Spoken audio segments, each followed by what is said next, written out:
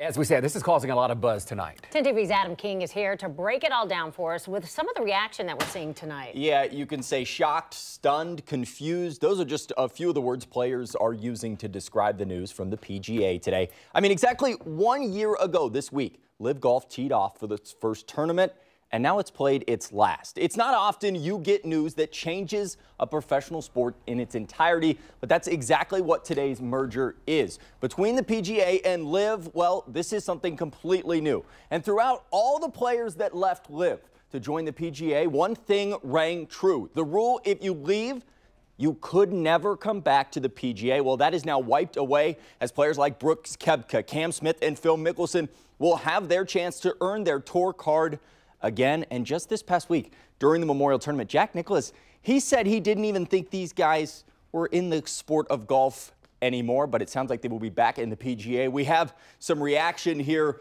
on our tag board from different players. Phil Mickelson, he's on the LIV Tour. He said, awesome day today. Colin Morikawa, this is where a lot of the frustration came in for players.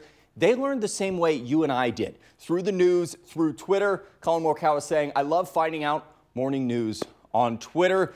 Right now, the players are concluding a players-only meeting on the PGA Tour. To learn more about that, you can see all of their reactions on 10tv.com. We did just get a statement from Jack Nicklaus saying, quote, I agree that this is good for the game of golf. Jay, speaking of Jay Monahan, the commissioner, indicated this will all happen in 2024. So very soon the proof will be in the pudding.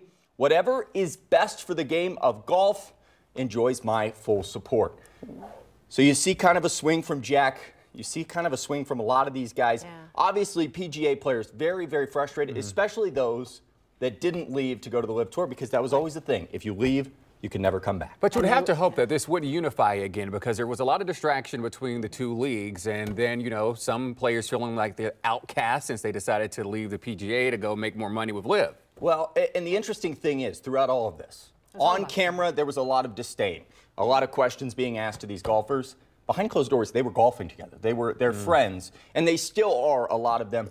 The good news for people... It was a money grab, though. It was. LIV came in, you know, swinging the checkbook around. Now, if and you get it, you know, you get it, but... If you're wondering how this impacts Columbus, well, the Memorial Tournament will have their reaction coming up, and there is a good chance you could see Brooks Koepka back at the Memorial. You could see Phil Mickelson, Cam Smith, all of them back in Columbus next summer. So. I wonder if they'll have any, I guess, clap back from the guys who stayed. There were some boos coming during that PGA Championship at Brooks. A lot of golf fans not happy. So we'll see how this all plays out. Thank you, Adam.